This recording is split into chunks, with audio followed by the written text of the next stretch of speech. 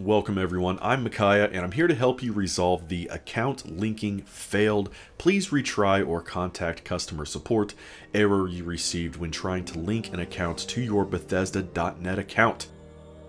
I'm assuming you don't need any help unlinking an account, but if you do, simply click this video for assistance. Do me a favor, before heading straight to the comments to claim this didn't work for you, make sure you follow every single step in this video. Step number 1, if you're not already there, log into Bethesda.net and go to Bethesda.net/en/account/linked-accounts.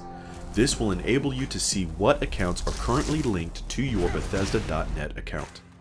Step number 2, and listen very closely, if this is your first time trying to link an account, you'll most likely be greeted with some type of permissions page after Bethesda makes you log into the account you're trying to link.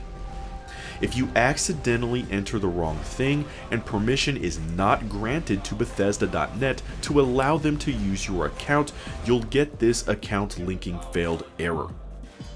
If you suspect you might have entered the wrong information, you may have to contact PlayStation or Xbox or whatever service you're trying to connect your Bethesda.net account with.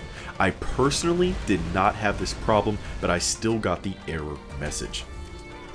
If you have been through this process of trying to link your account and you know it isn't linked to another Bethesda.net account and you know you didn't enter the wrong information, then let's continue on to the next part. Step number 3, and trust me on this, try again to relink your account. The first time you tried to link your account, it was blocked based on Bethesda.net not getting permission from PlayStation or Xbox or whatever service you tried to link it with. In my case, I tried to link my Xbox account and was denied. I checked my email and saw this message letting me know that Microsoft was sharing my account data with Bethesda. Because of this, I had absolutely no problem when I simply reattempted to relink the account again.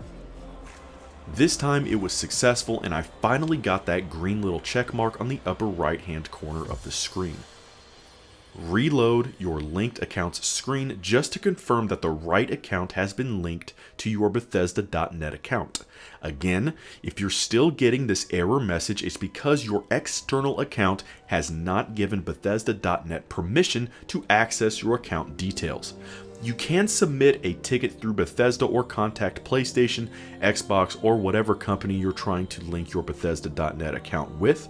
Other than that, it shouldn't give you a problem. And that's all there is to it. Remember not to reply or give your information to anyone online claiming to be from Bethesda. Until next time, thank you so much for watching and supporting this channel. Stay gaming, stay busy.